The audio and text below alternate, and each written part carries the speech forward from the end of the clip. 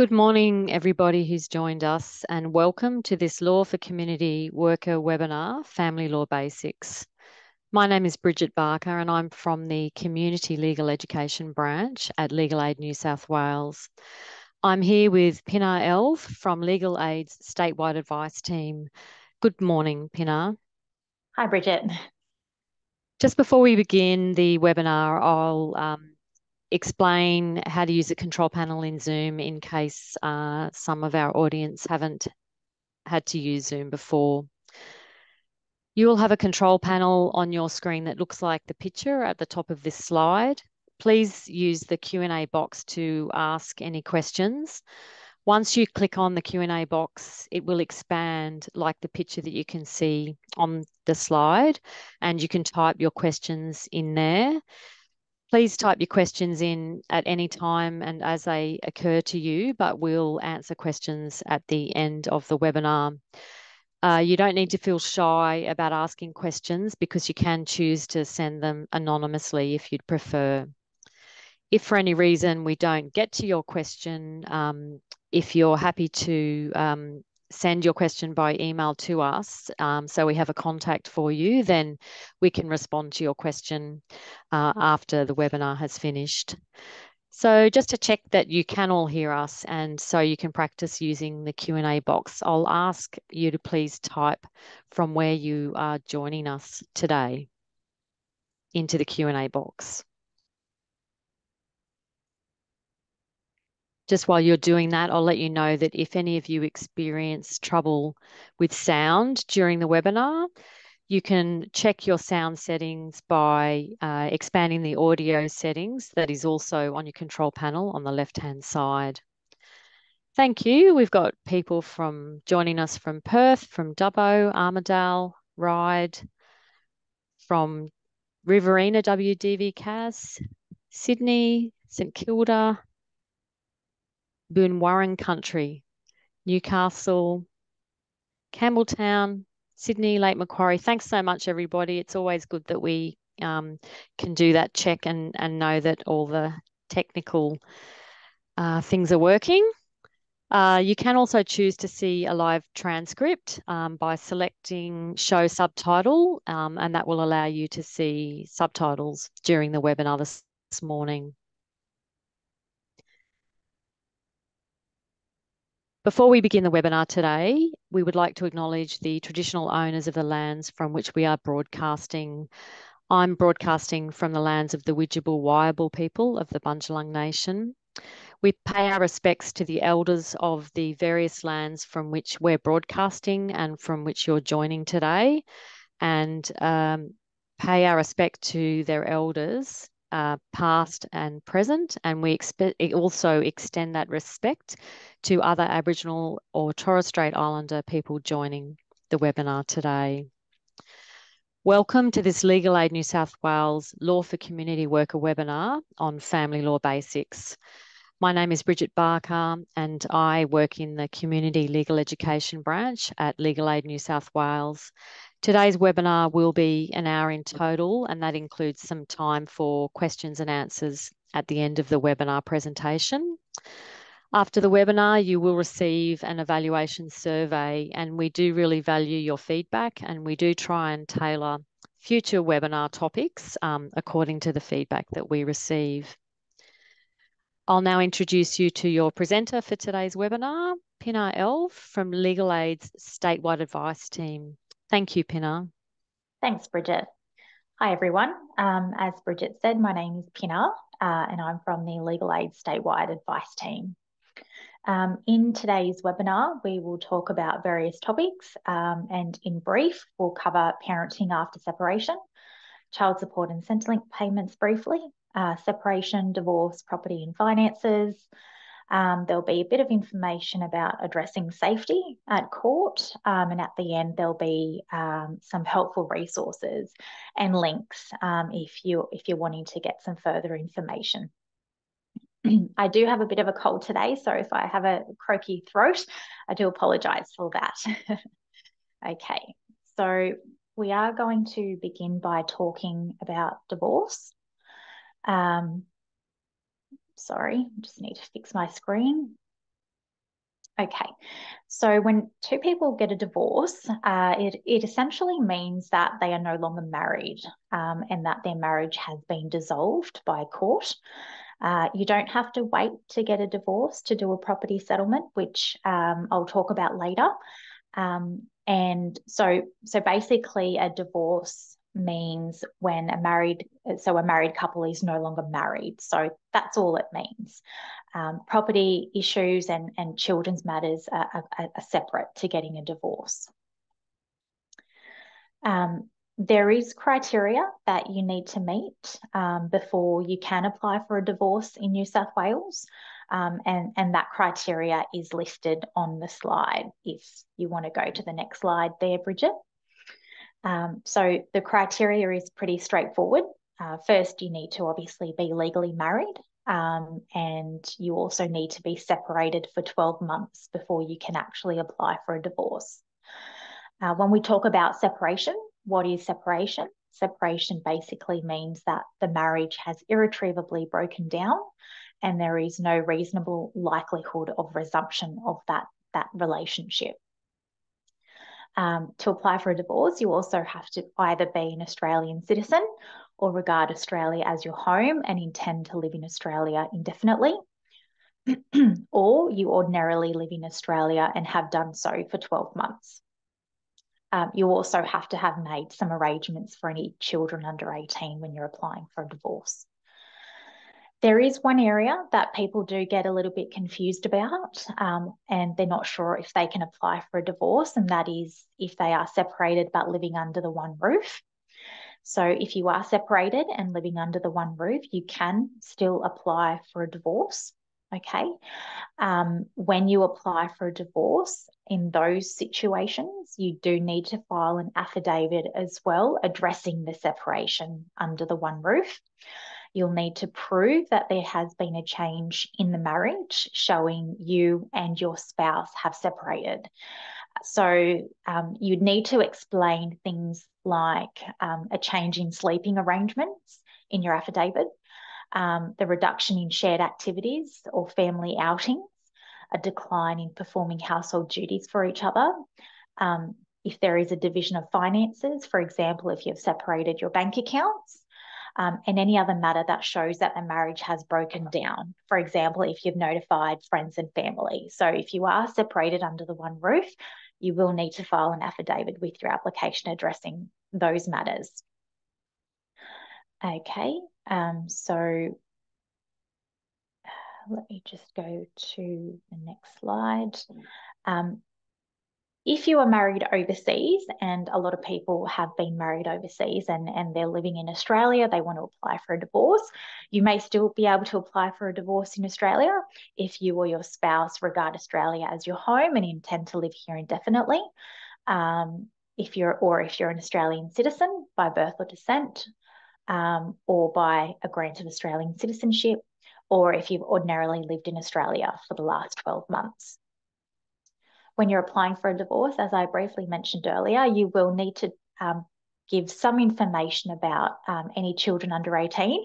So there are questions in the divorce application about children.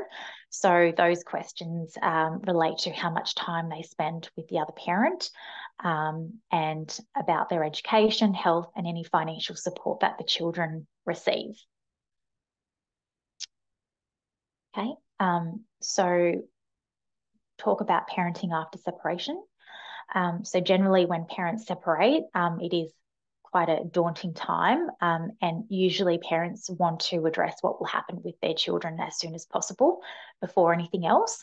Often when I get clients wanting initial advice, their main concern is their children before anything else.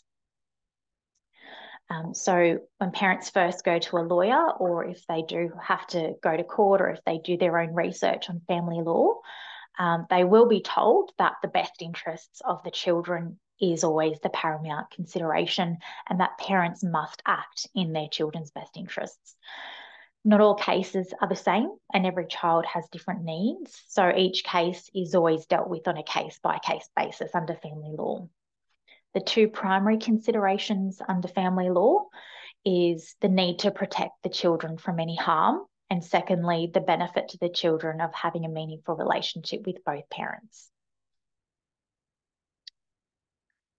After parents separate, if they can reach an agreement about what will happen with the children, for example, if the parents agree that the children will live primarily with one parent and spend time with the other parent, for example, on weekends or every second weekend, you often see parents who are quite amicable. They might have an informal agreement, which might be by text message or email, or they might have a parenting plan. If parents need help to resolve any parenting dispute, they are often referred to family dispute resolution, which is also called mediation. There are various organisations that do offer mediation services. For example, there's Relationships Australia, Interrelate, and Legal Aid New South Wales also provide mediation services to clients that are eligible. If parents are exempt from doing mediation and are not required to attend mediation, they may apply to the court for parenting orders. And I'll talk a little bit about who might be exempt from doing mediation on the next slide. So there are certain circumstances which exempt a person from having to attend mediation. The main reasons include urgency.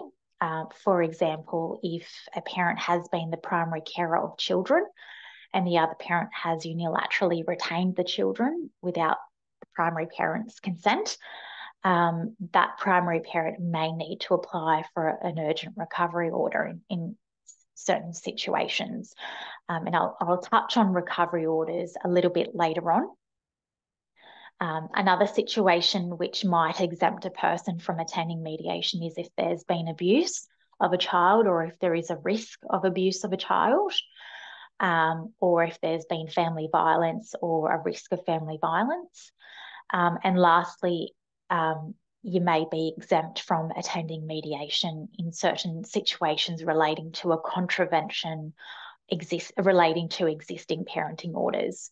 So I guess the important thing is if any of these circumstances apply to a parent, it is important that they do get some legal advice as soon as possible. If parents can successfully agree on parenting arrangements following their separation, they can record their agreement in two main ways. Firstly, they could have a parenting plan. A parenting plan is quite an informal agreement. It can be varied easily by further agreement between the parties. It's not legally enforceable. That's the main difference between a parenting plan and a consent order, which I'll also talk about. So a parenting plan, it's not legally enforceable, but if parents ever do have to go to court in the future, a court will consider the contents of the parenting plan and what was previously agreed between the parties. So a parenting plan is basically a written document that must be signed and dated by both parents or parties. The second type of agreement is called a consent order. This is basically an application and an agreement which is registered with the court. You don't have to physically go to court for that. You literally just need to fill out some documents, sign the document, send it to the court, and once it's approved, it becomes legally enforceable. And if the court approves of it, like I said, it's legally enforceable. It is a little bit more difficult to change. You can only change a consent order if it is agreed between the parties. If it's not agreed, then one party may need to make an application to the court to vary or change those orders.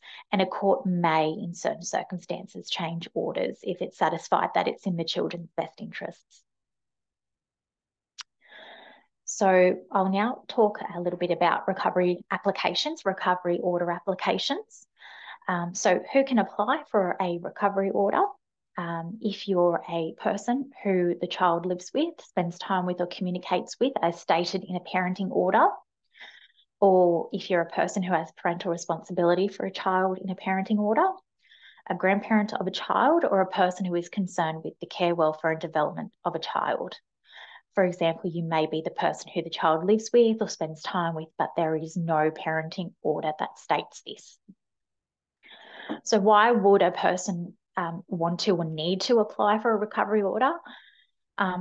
There are certain situations, and generally, if one parent is the primary carer and the children live with them, if the other parent has retained the children without that primary carer's consent, that is a very common situation where a person may wish to or need to apply for a recovery order, particularly if there is any risk to the children.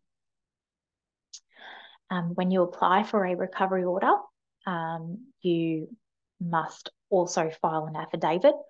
And in that affidavit, you need to address certain factors, and that includes a brief history of the relationship between you and the person the child is presumed to be with, a list of previous court hearings or parenting orders, details about the child and where they usually live, how and when the child was taken from you or not delivered to you, where the child might be and the basis for that belief, steps, if any, that have been taken to find the child and why it's in the child's best interest to be returned to you, the likely impact on the child if a recovery order is not made, and any other factor that is relevant to the case.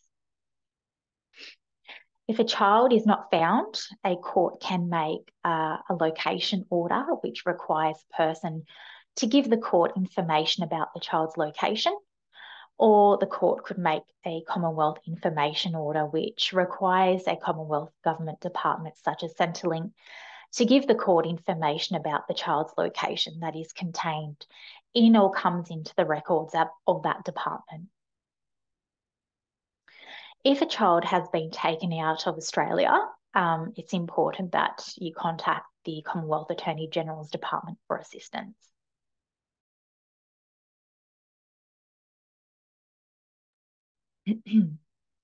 So a recovery order is basically an order that the court makes, as I said, that requires a person to return a child to you.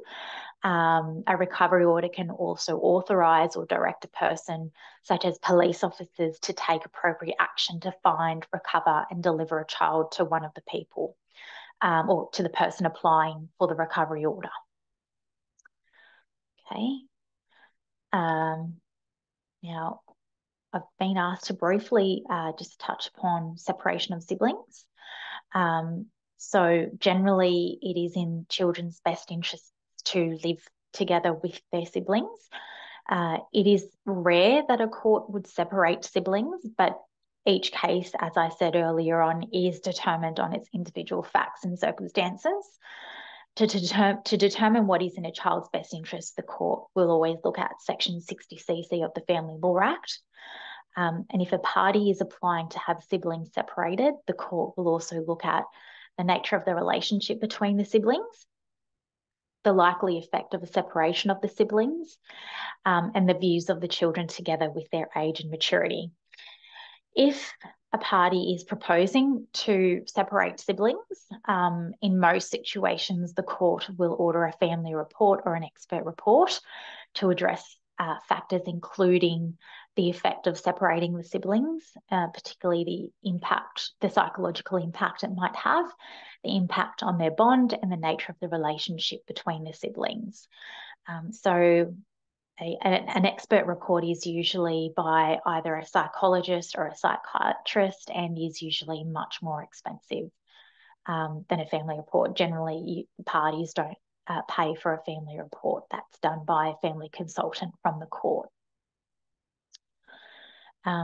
So if we quickly have a look at child support and Centrelink payments, I won't go into too much detail about this, but child support is money that is paid by one parent to the other parent for the care of a child, and child support is administered through the Child Support Agency or Services Australia.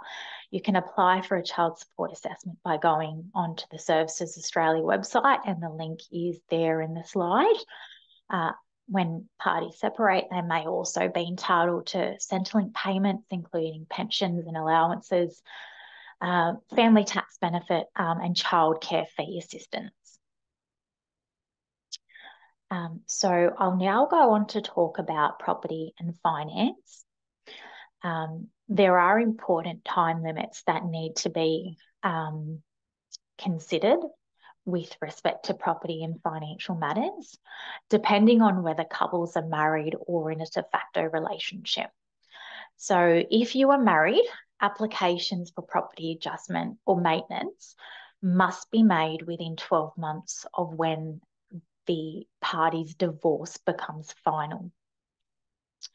If you were in a de facto relationship, your application for property adjustment must be made within 2 years of the breakdown of the de facto relationship.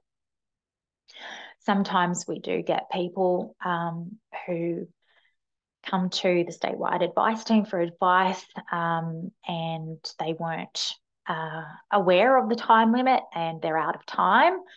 But we would generally give them some general advice and say that, look, a court can still allow you to apply out of time, particularly if you can show that there would be hardship to you or to a child of the relationship.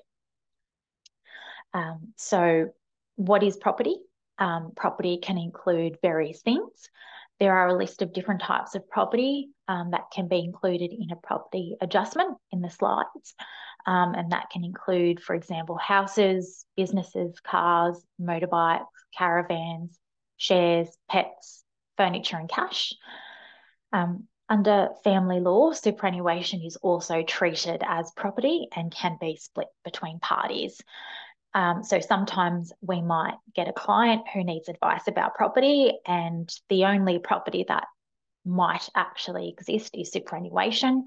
They might not have any other property. So in those situations, we obviously indicate that yes, they can still apply for a superannuation splitting order, but as I'll touch on later, there are certain pre-action procedures that they need to comply with before applying to the court.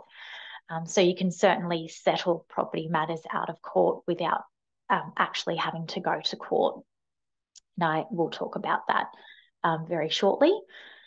So debt can include mortgages, personal loans, car loans, credit cards, unpaid taxes and household bills. So not only can property be divided between parties, but the court can actually split debt between parties as well. And there might be certain situations where there's actually no property and it's just debt that people have and that they need to divide between them. So before a person can apply to the court for orders about property, they must do certain things as part of their pre-action procedure.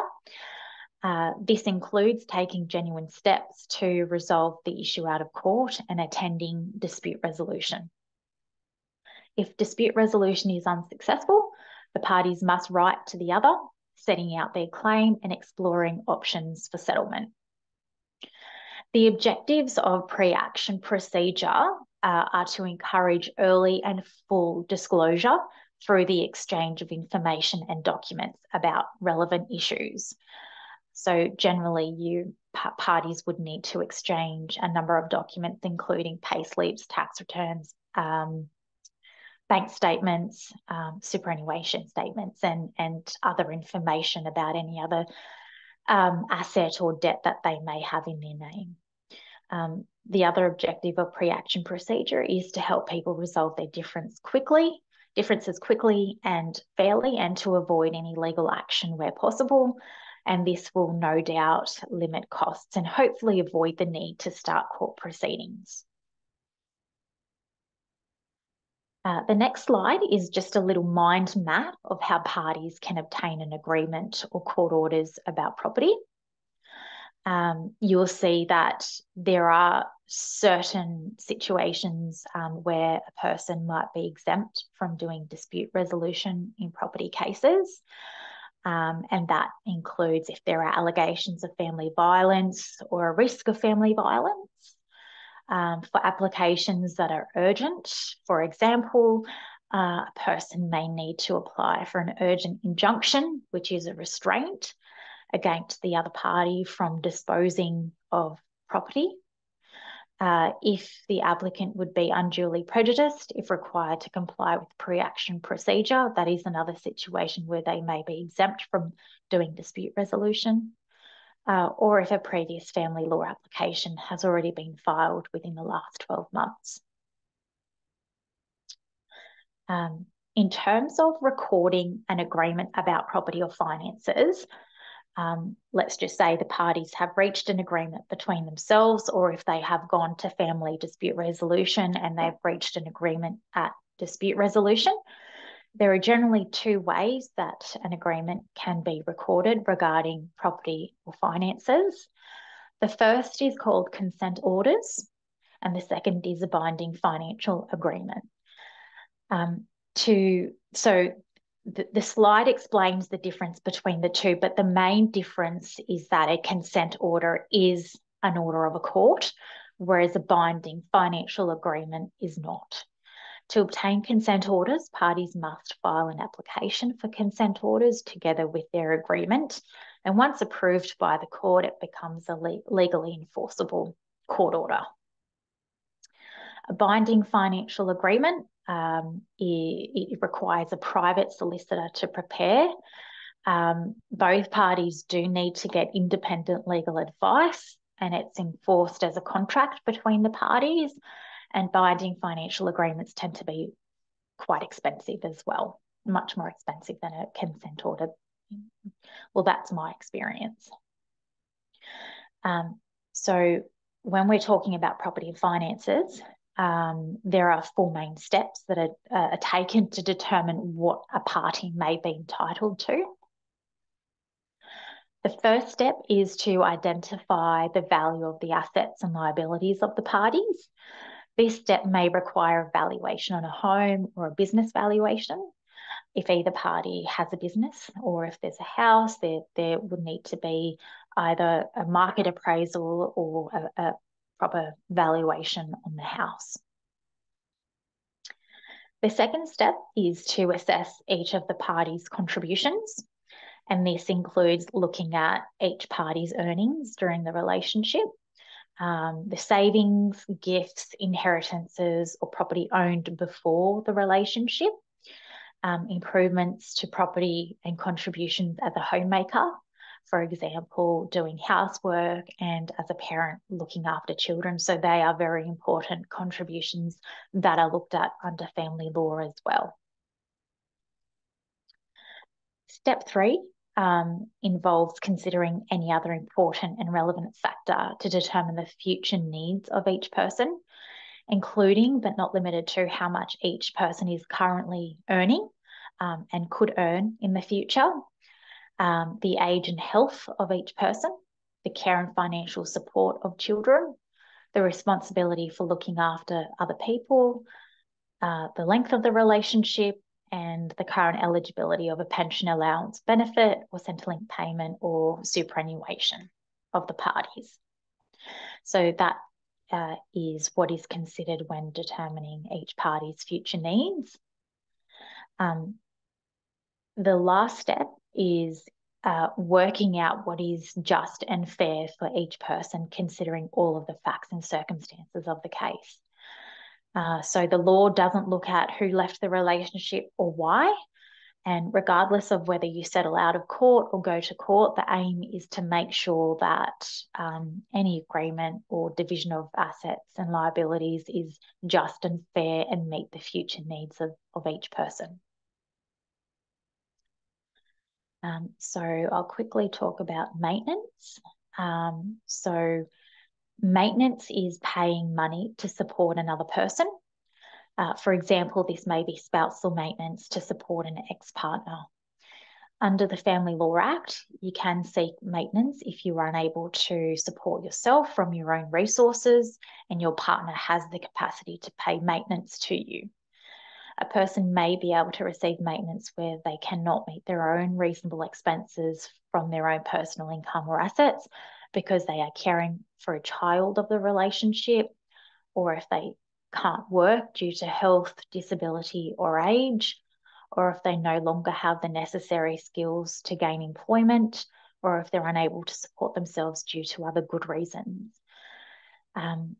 When a person is applying for maintenance, the other person must have the capacity to pay maintenance before a court would order that person to pay maintenance.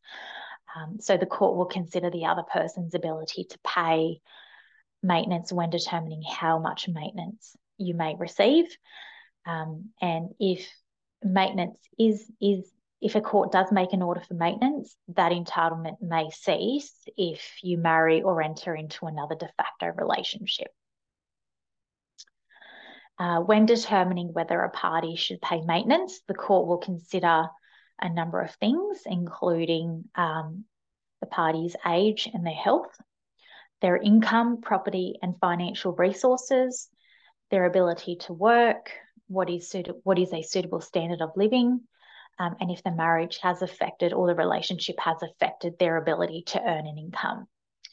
The court also takes into account with whom the children under 18 live.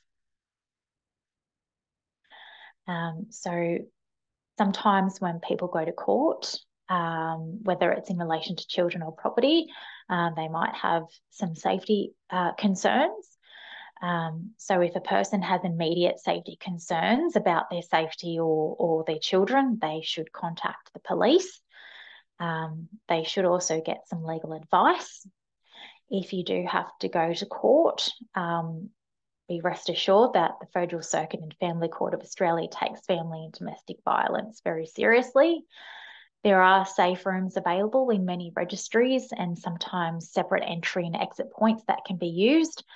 And if the judge allows, there may be attendance by phone or video in certain situations. So the next few slides just detail some helpful resources and links that might be of interest, where you can get some further information about family law matters relating to children and property. So that's essentially the end of the webinar. I'm happy to answer any questions that anyone might have. Hopefully I didn't talk too fast there.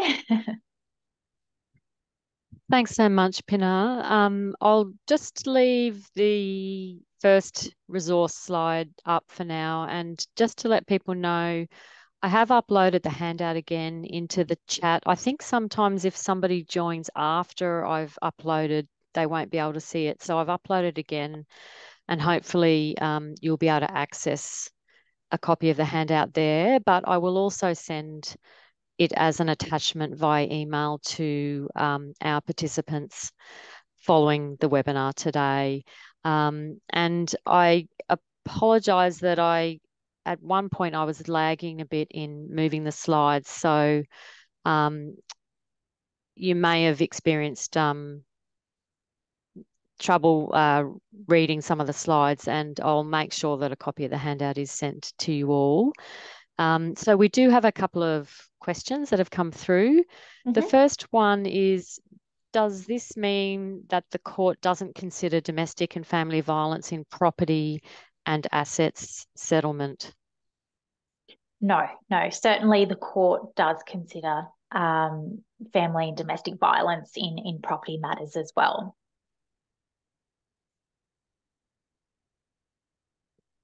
So that is one of the considerations under the Family Law Act. So if a person is alleging that there has been family and domestic violence, firstly, whenever a person files an initiating application in court, they do have an obligation to provide a copy of any prior domestic violence orders. Even if there was no domestic violence order and there was still family domestic violence in the relationship, that information can be provided to the court through the parties' affidavit. So they will generally be required to detail what the family domestic violence was. And certainly the court will consider that when looking at a property division. So does that answer your question?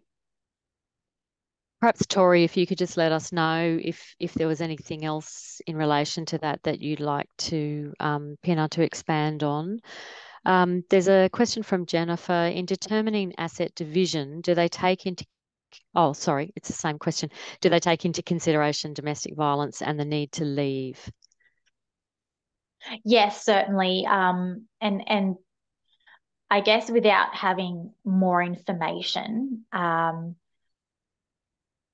so in Australia, it is a no fault divorce system. But if there is a situation where a person needs to leave the relationship due to family and domestic violence or safety issues, that is certainly considered. And depending on the type of application they are making, for example, um, like I said, without knowing further information, if the person's applying for exclusive use and occupancy of the former matrimonial home, then certainly that would be a consideration if the person had to leave because of family and domestic violence. But to generally answer the question, yes, that would be considered by the court. Thank you. There's a question about child support. How is the amount of child support to be paid determined? Okay, so that's not something that I can answer.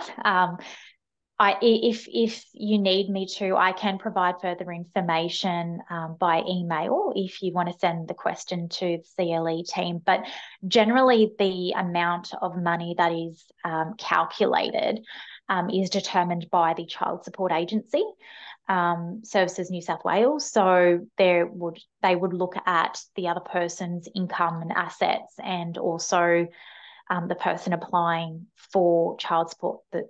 The agency will look at their income as well.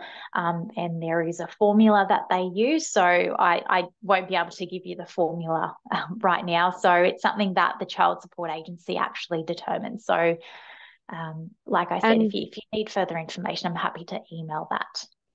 also, just to let our audience know, we actually have a specialist child support service within legal aid, and I have scheduled a webinar with them. And that's scheduled for the 14th of November, a bit later this year. So we will be running a webinar in November called Child Support Essentials. So you'll be able to register for that. We've already set that up. So the next time the alert comes out, you should be able to register for that webinar, and the presenter of that webinar will be able to answer more detailed questions in relation to child support because that's their area of expertise. A question from Carolyn. Can a person receive spousal maintenance and child support?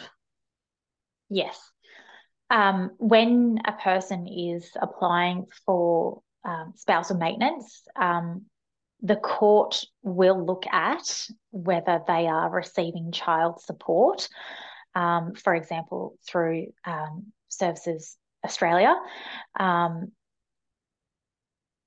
is one of the considerations that the court will look at. So if they're receiving child support, but the court can still make an order for spousal maintenance. So spousal maintenance is obviously something that is ordered through the court. Child support is through the Child Support Agency.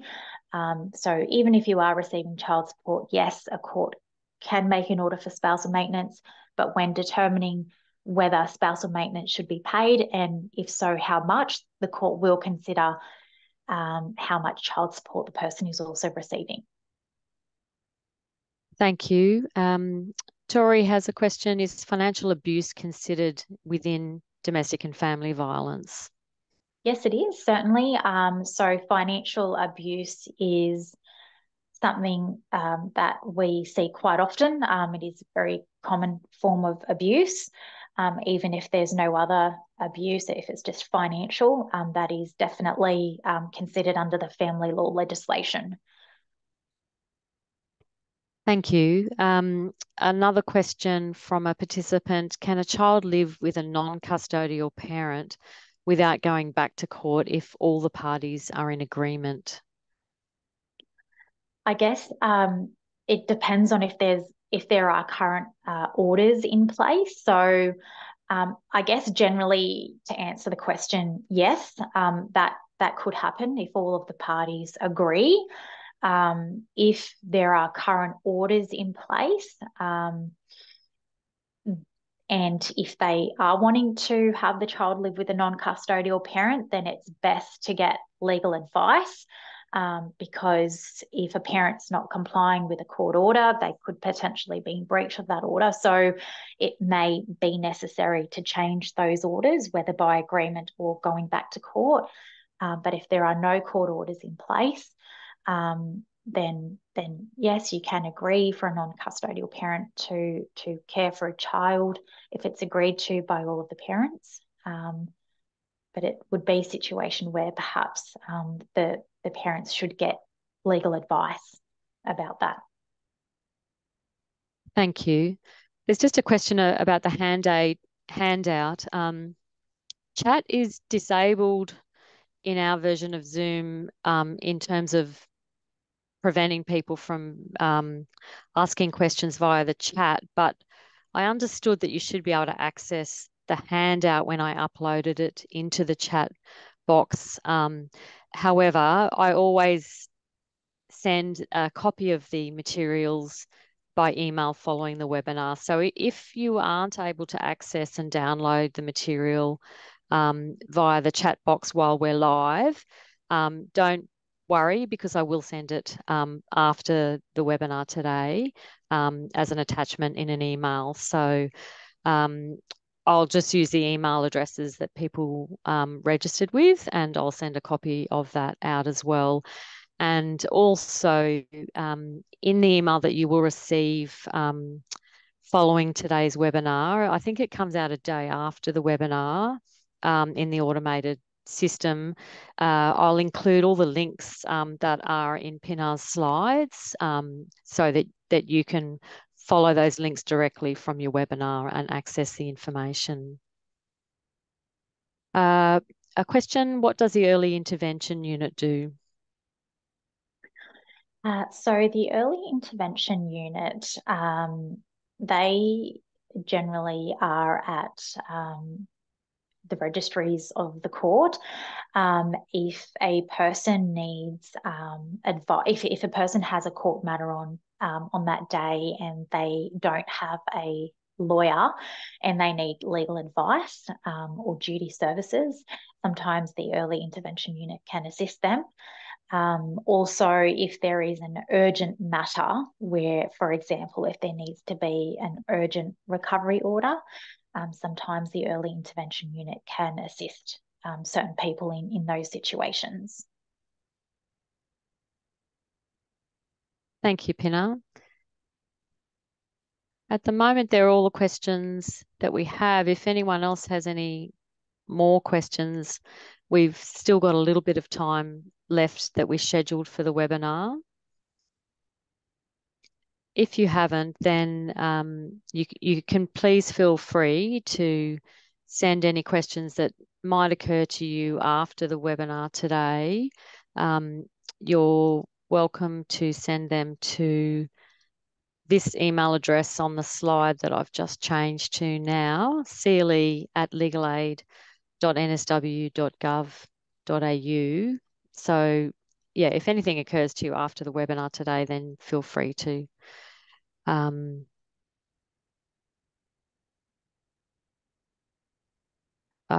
feel free to ask. Tori's just trying to clarify. So the early intervention unit is not for general non-urgent advice. Generally not.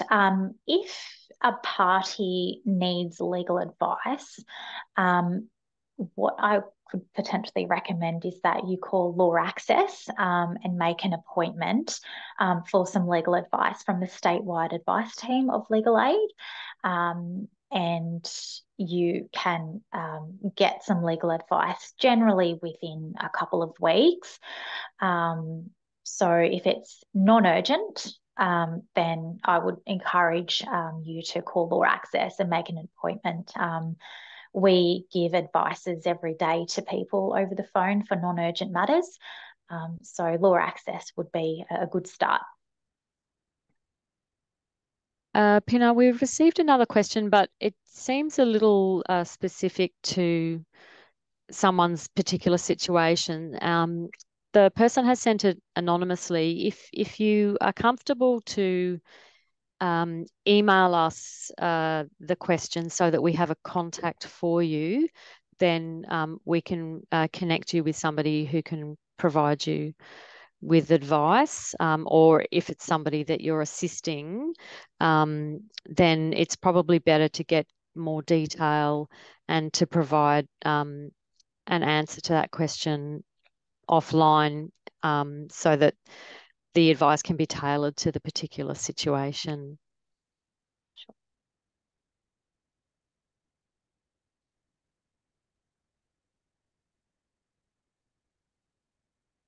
So if there's not any further questions, sorry, there's one more question just come in. Which is the best location to send clients experiencing domestic violence for legal advice? To FAS, DV Legal Aid and Law Access. I think they're wondering what the best service is for clients experiencing domestic and family violence. So Legal Aid obviously do have a domestic violence unit who specialise in domestic and family violence cases, who can provide advice. So that obviously the domestic violence unit would probably be the best option to get some legal advice. If the person comes through Law Access and then to the statewide advice team, and when we're talking to the person, if it's clear that they are experiencing family and domestic violence, we can also refer them off to the domestic violence unit, and we might be able to send them an email, send details or contact details to the domestic violence unit to get in contact with that person to give them legal advice if we assess that the domestic violence unit is more appropriate to be giving advice.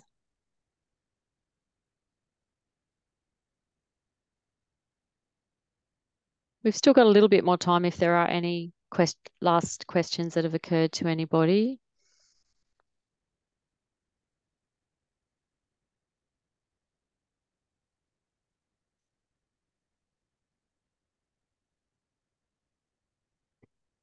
If not, just to repeat that I will send the handout by email, and I'll also include in the email that you receive via our Zoom webinar software the links to resources that are included in the handout as well, so that you'll be able to link through to those directly from the email.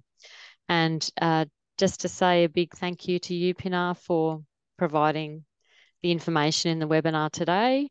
And thanks also to our audience for joining us. And as I said, any feedback that you have, we do take on board, and suggestions for other topics that you'd like to receive information about, please feel free to include that in the evaluation survey.